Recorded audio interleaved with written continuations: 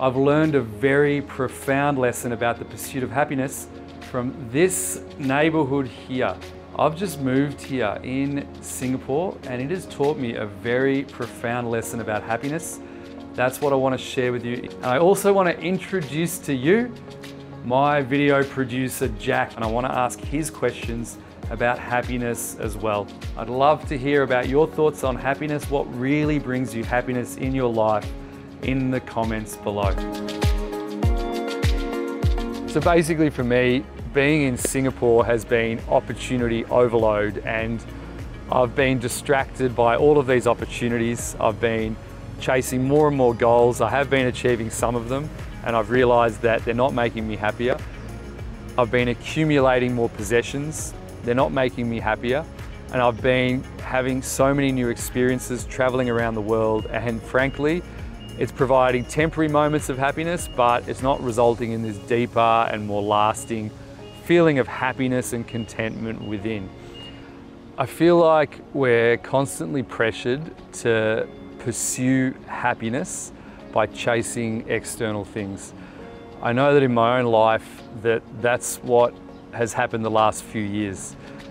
I've moved to Singapore a few years ago. I'm running a business from here. It's been growing a lot over the last few years, but as it's been growing, I feel myself really trapped in this cycle of trying to be happy. Firstly, by setting more goals, bigger goals, and constantly trying to achieve those goals. But I've noticed that I'm becoming quite exhausted in the process. So I end up working really hard and I may even achieve some of those goals, and I just feel a little bit flat as I get there. It's hard to really slow down and I feel like that promise of happiness that once you get there, it just doesn't feel the same once you actually achieve that goal. And being in a place like Singapore, it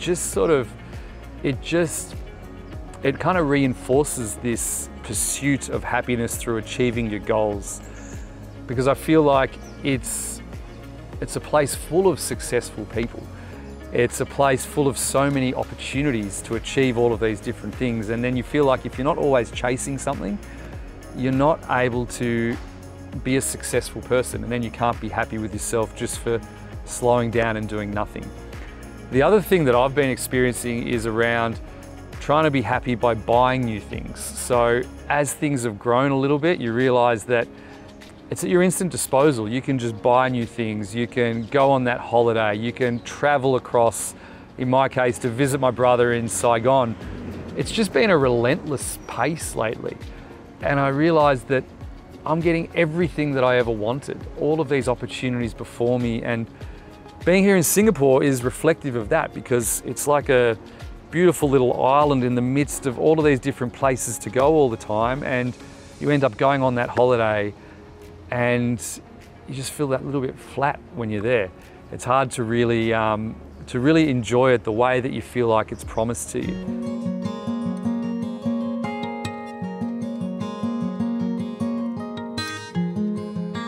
This is a really vibrant part of town. It's kind of like a hipster enclave, art studios everywhere, awesome cafes. And then I realized why I feel so happy and calm in Tiong Bahru. And it's because Tiong Bahru has resisted the onward march of progress that I see all around me in Singapore. And I realized about Tiong Bahru that it's the old world values that are deeply embedded in this community, that are carried on by the people, the choices that people are making to keep these shops in place, to have heritage around the tree, heritage around the architecture, not just to slam everything down and build up new condos in the onward march of progress.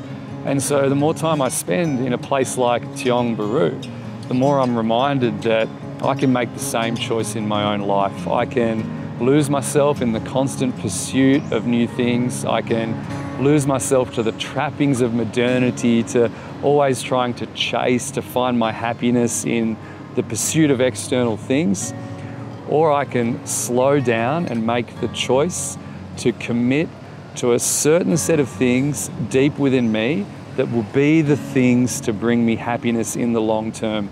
Not this temporary fleeting moment of happiness that you get from the dopamine hits from buying new things, but from committing to a set of values, from committing to a certain rhythm of living my life that's much more reflective of what's going on here in Tiong Bahru.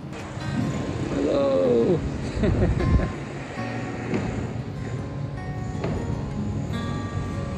Hello. Hello. How are you? Morning. Morning. Good. People are super friendly here.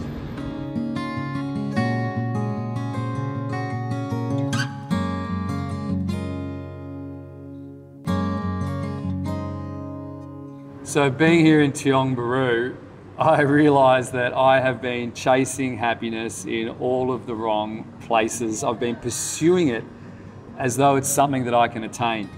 And I realised that I learned this in Rudá Iandé's out-of-the-box online course. And in Module 1, he goes through some of the fundamental myths of society that keep us trapped in a certain way of living life that just won't bring us that deeper meaning and fulfillment. So one of these is the illusion of happiness. So he calls it the hedonic treadmill. Rudá puts it like this. How many times have you heard that the purpose of life is to be happy? And how many times you felt like garbage because you were not feeling happy? There are so many people on TV and Instagram showing their disgusting smiling faces to us every single moment that we started believing that there is something wrong with us when we are not happy. We start believing that being not happy is unnatural. But happiness is just one more emotion among so many we have. And all our emotions are sacred. He goes on to say, enjoy happiness when it comes, but let it go too. And be open to experience each emotion which comes to the surface of your consciousness. Each of them are important and sacred. And the feeling of wholeness, of being a whole human and being at peace with all the pieces of yourself is the best feeling you can ever experience. Enjoy being alive without the burden of having to be happy, and you will save yourself a lot of frustration and will be able to enjoy your life much more. And that really resonates with me because I've fallen into this trap of thinking that if I'm not chasing all of these opportunities that life has to offer, here at least in Singapore as I'm experiencing it right now, then I'm somehow failing as a human being. I feel bad about myself if I'm not on this hedonic treadmill, and I realize that I need to get myself off and find a different way to experience my happiness. By detaching from the pursuit of happiness, you avoid these traps. You can relax in your life and enjoy your current reality in all its beautiful complexity. Each of your emotions, even the painful ones, can become a gift if you can embrace them and use them consciously. And that's the key, I think. It's about embracing the fullness of life, the ups and downs, the joys and the sorrows. It's about being present to what is, rather than always chasing after what could be. And the more I sit with this realization, the more I understand that there is a path to experiencing more happiness in life. But it's not the path I thought it was.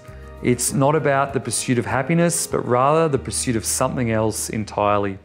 Actually, it's a great moment. I want to introduce everyone in the community to Jack, who is now doing the videos. You may have noticed a change in quality. Really happy that you're here, Jack. Thanks for having me. Yeah, cool. So we met here in Singapore, and we're here in Tiong Bahru right now. What do you think of Tiong Bahru? What's it like here? It's incredible. You've got a real community feel to the area, which I miss personally living in a condo area. Everyone kind of keeps to themselves. But here it's kind of like almost like a little quaint little village. I feel like I'm in London a little bit when I'm here, but there's also a really strong Chinese heritage too, wherever you go.